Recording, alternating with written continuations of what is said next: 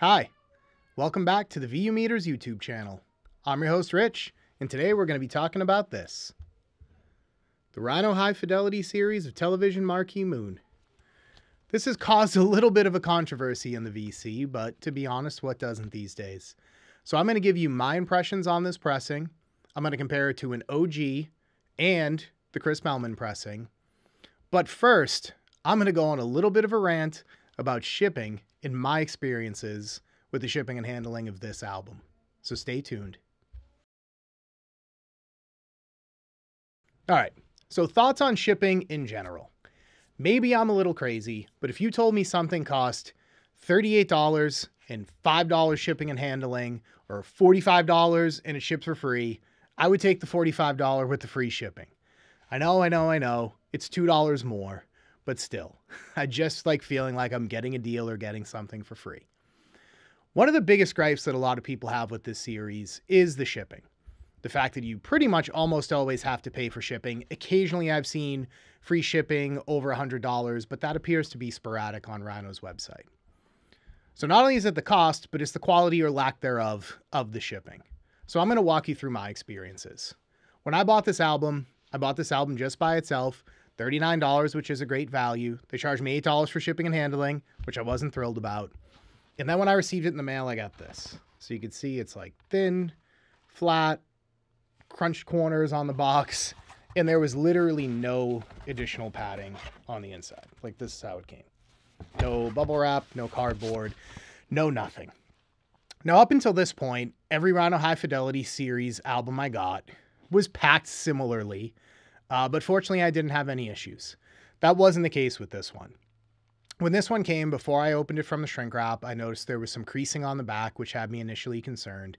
But I'm like, well, let me cut it open. Maybe it's just damage to the jacket. When I went to cut open the shrink, I noticed it was incredibly tight, like much, much, much tighter than other albums. So when I finally got it open, I looked at it, and even just giving it a quick glance, it looked like it was sort of a bowl warp where it was curved up on the second side of the album. I took a look at it, looked at it under a light. I'm like, let me just sit it down on something flat. I sat it down on my turntable, and I'll put a couple pictures in here. So this will show you what side 2 looked like. So now I wasn't very happy because 1, I had to pay for shipping, 2, the shipping was $8, and 3, the album arrived damaged.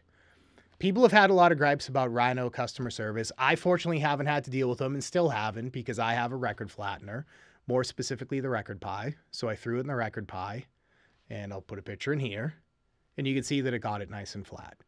So as far as that goes, it was pretty easy for me to fix myself, but I'd imagine it'd be pretty frustrating if you didn't have a solution onto how to get this record flattened, especially after waiting so long to get for it. I know these are very limited.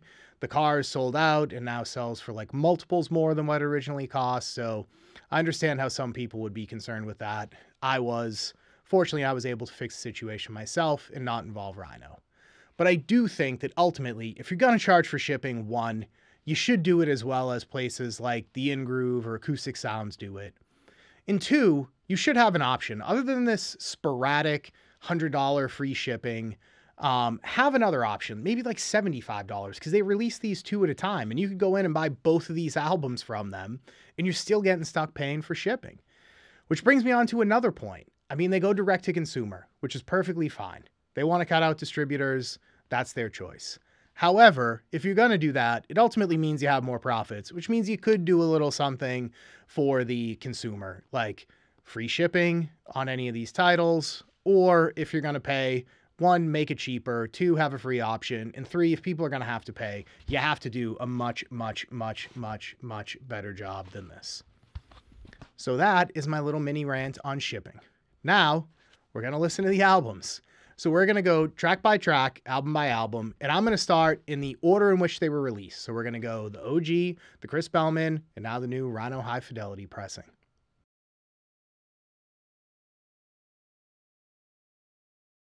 All right, and now on to the pressings.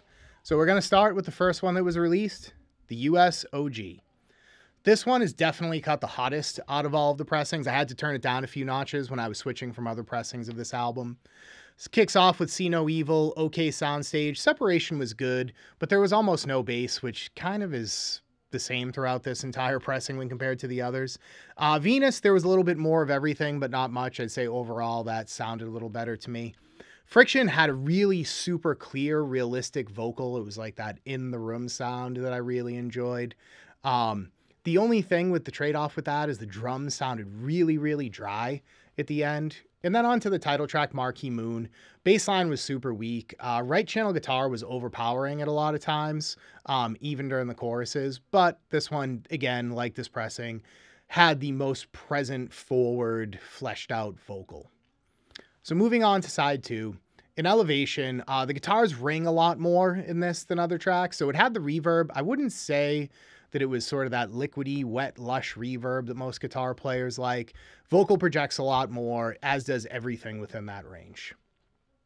Guiding Light, kind of more of the same, more guitars and more vocal, a little less of everything else. Now on to the last 2 tracks of this album, this pressing. Prove It. There's a lot more of the arpeggios. Really wasn't overpowering. It balanced out really well. The bass was decent. I actually preferred that version of this track the most out of all 3 pressings. And same with Tom Curtin. So Tom Curtin, the drum isn't as bad, and the bass was a little bit faster, but not necessarily deep.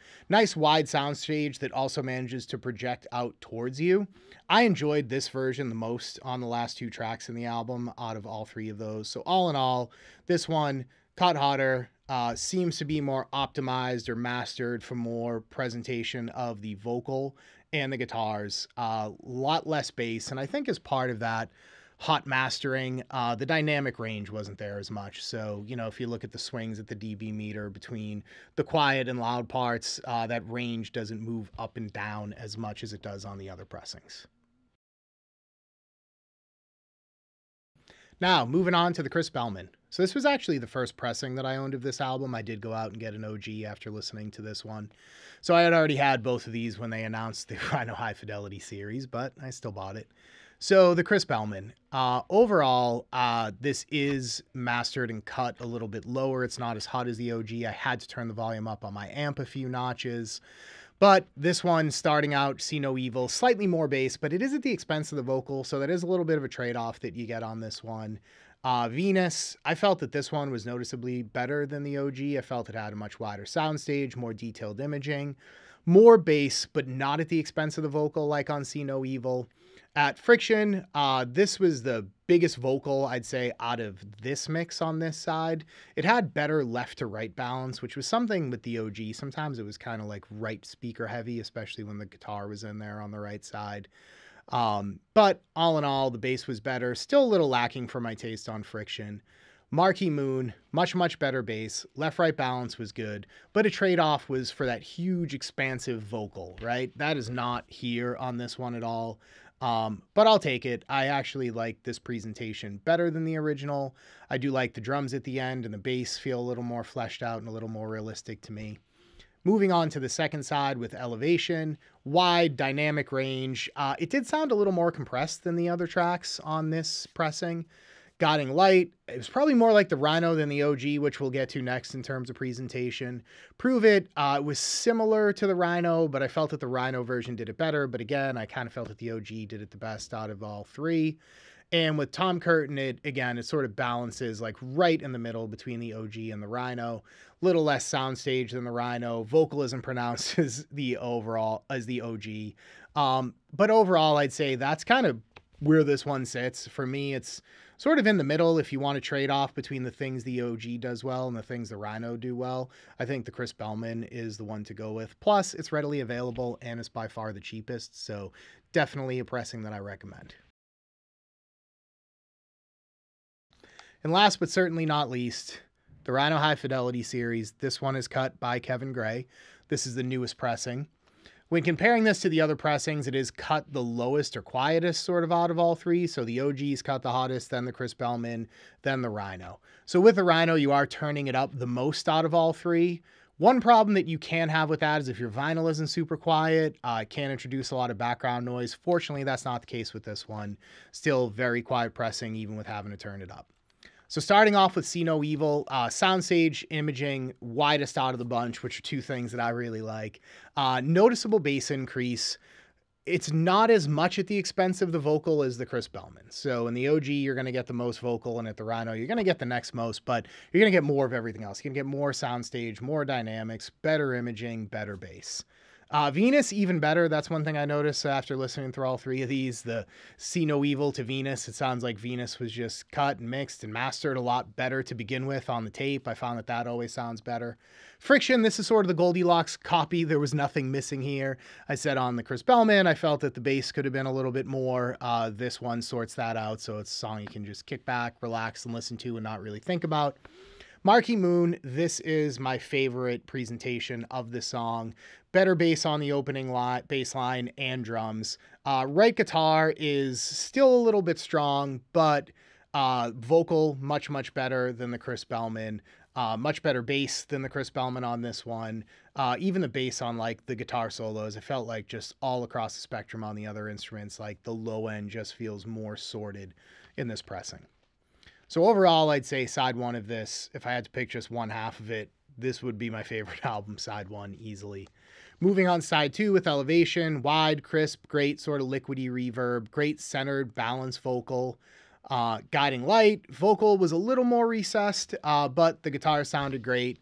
It did get a little busy and the imaging kind of started to break down a little bit when the piano came in and the piano and the guitars were all going. You could feel that imaging start to like slip a little. Prove It, left channel arpeggiated guitar was set back more in the mix, which in the OG, which I liked the best, I kind of liked that it was right there and sort of balanced out the guitars nicely in the left and right channel. Moving on to Tom Curtin, it was the biggest soundstage on this side of this pressing of the album, but all in all, I like the OG better for the last two tracks, but my overall take for this one is I do like this pressing. I feel that in terms of the cut, comparing it to the other pressings, that side one, I feel like far and away it blows them away. I do feel like the side one presentation of this is better than side two. So, in summary, I listened to all three pressings and I love all three. Honestly, I had the Chris Bellman first, listened to it, never had an issue with it. Found an OG, listened to it, never had an issue with it. I don't have any issues with the Rhino High Fidelity either. If this is an album that you like, you probably don't need all three, and being crazy like me, if I had to pick one, I would pick the Rhino High Fidelity. I feel like for the things that I like, the wider soundstage, the imaging, the deeper bass, I feel it's more balanced left to right channel. I feel like the dynamics are better than the OG. That would be the one that I would pick. If I could only keep one though, I would keep the OG because the OG is the OG and you can't get any more original pressing. So that would be the one I would keep. If you didn't have any and I had to suggest one, I would go between the Rhino or the Chris Bellman, and it comes down to price, honestly. You could find the Chris Bellman cheaper than you could find the Rhino right now. I think it's a good balance between things the Rhino does well and things the OG does well. But again, with any of these pressings, if you like this album, whatever pressing you have, listen to it, be happy with it. I think it's a great album. I enjoyed getting to listen to all three of these copies over and over and over again.